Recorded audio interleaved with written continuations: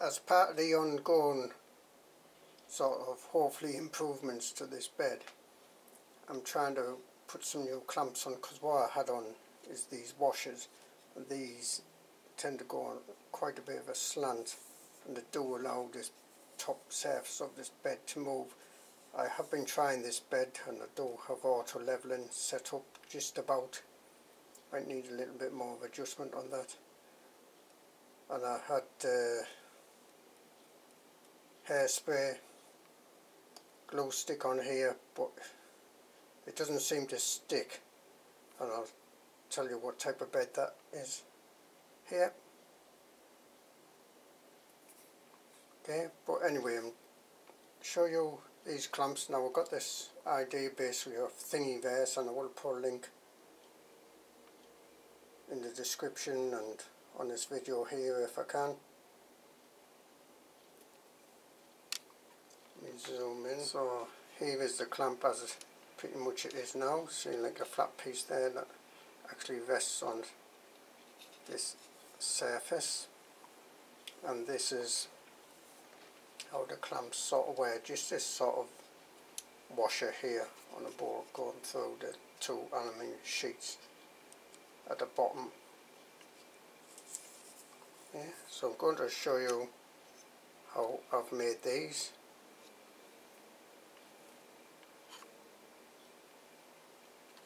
Now you might have to be careful that they don't scratch the surface, whatever you're doing.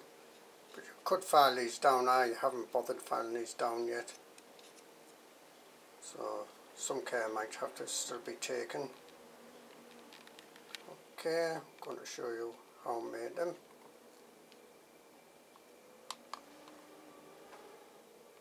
And this is what I'm using, some sort of ring crimps, sorry.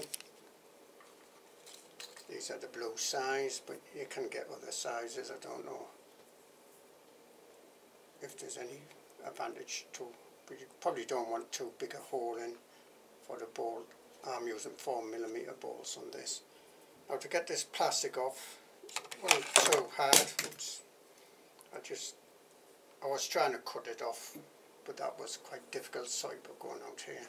Just a second. There's something you have to be careful, obviously, because you're going to be melting plastic to a certain extent, and what I'm using is this cigarette lighter, well, gas lighter thing. Not a very good one, this. And just warm it up. You're not going to burn it. Just warm it up a bit. If I can get this to light, as I say, it's not very good. A few seconds. Try not to breathe in the fumes.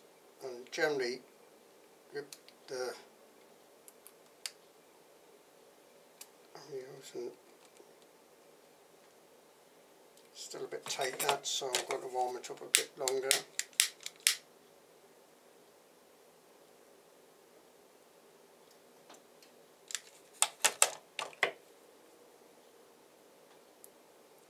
And there you are, it's come off. See, that's come off quite easily now. Allow it to cool. Shouldn't take too long to cool. But basically that's all you have to do is like warm it up a bit. Then it should slide off. Check that for temperature. It applies that to get the heat more than this small part here. You might be able to get non-insulated ones, actually. I think you can. Well, I actually bought these to do some wiving with. But anyway, now it's opened out this circle here that the cable would sort of go into. And a pair of long nose pliers, quite handy. Just put one prong in, hold the flat bit quite firm and try and bend it out a bit, getting the edge. Don't know what caused that click there. And then see, that's starting to widen up there now.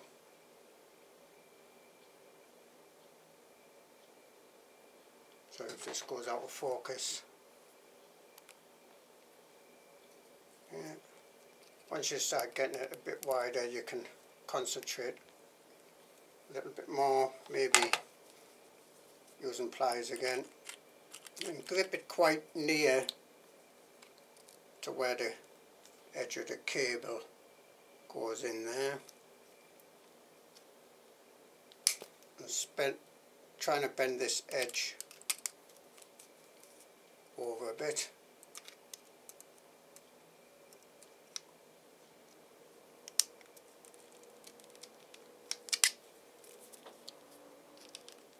It's very hard to keep this in the camera.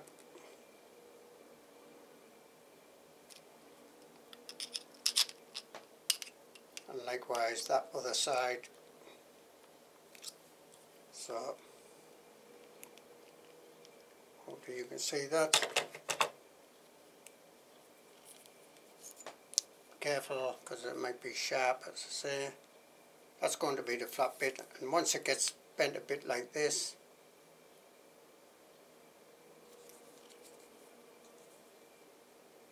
just get in the pliers and squeeze. Squeeze it quite firmly to flatten it. Now this wants to be twisted at an angle.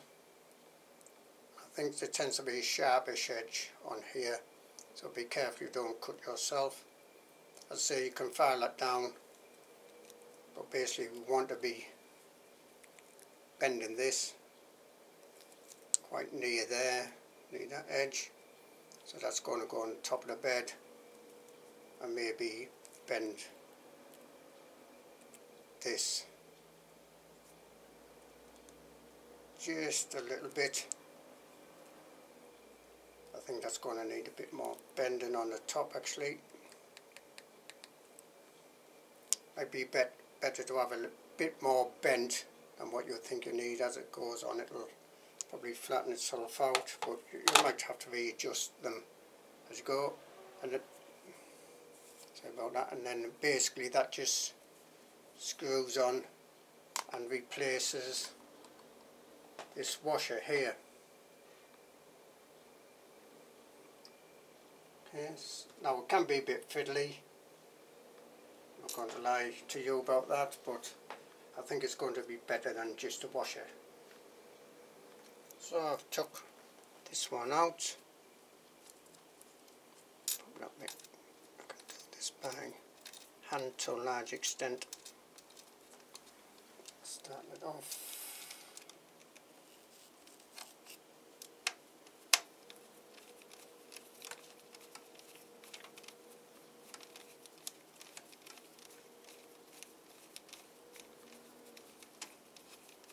I would recommend that you do file these, really.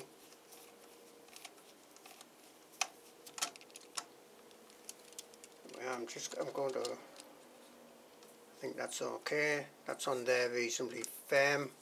I still have the one to do at the back here.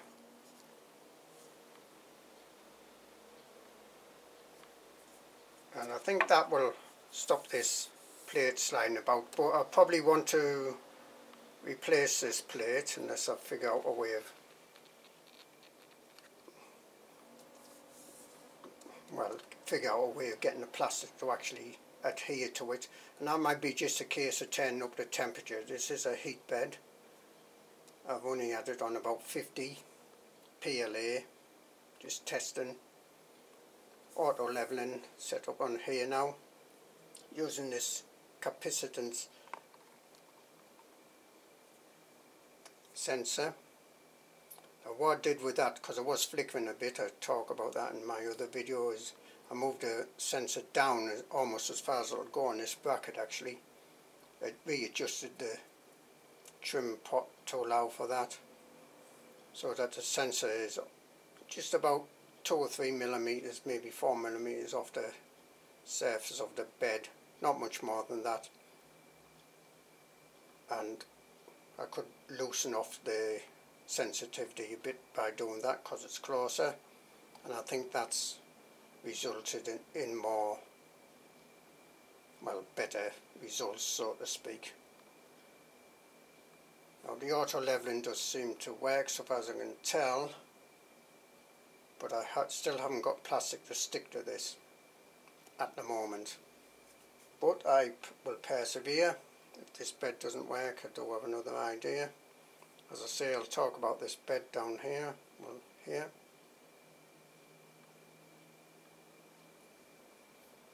Okay, so that's a bit of an update.